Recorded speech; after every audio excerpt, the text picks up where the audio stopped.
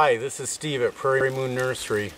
I'm in a north-facing steep wooded hillside, and come summer this will be a really dark, shady place. The leaves will fill in, so it'll be very shaded, and you can see fiddleheads around here that'll turn into some really large ferns.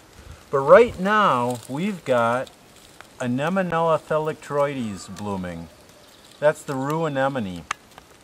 It does like a shaded situation. I know a place on the farm here that it's actually growing in a fairly open, fairly sunny situation also. So it's woodland, but also more of a woodland edge type of species.